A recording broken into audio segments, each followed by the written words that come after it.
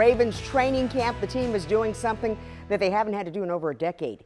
They're trying to find a starting right guard. WMAR 2 News' Sean Stepner explains for us tonight from Owings Mills.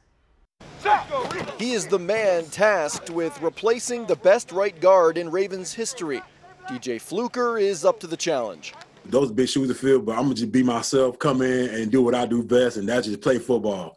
That's me, hungry, ready to go and win the championship and the Super Bowl, and that's it. Marshall Yanda, gone. The future Hall of Famer retired after 13 years. Enter Fluker, the 29-year-old entering his 8th NFL season, picked up as a free agent. I just feel at home here. He's looked excellent, moving very well. This is a big guy, and it's all muscle. More muscle than when he signed. The 6'5" Fluker says he lost about 10 pounds since last season to get down to 348, and also went from 44% body fat to 22%. Being able to move like water, man, is being able to flow. You know, got to have sweet feet to go on the field and play off his line.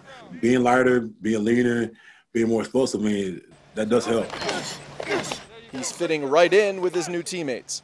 He's just always hyped. You know, just wants to come off the ball, fire off. You know, he's just that guy. He's bringing the energy right now. So excited to have him on our team. Excited to see what we're going to do.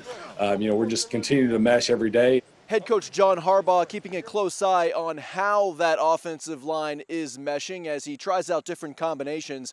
Harbaugh says he wants his starting O-line set by the end of the month. In Owings Mills, Sean Stepner, WMAR 2 News.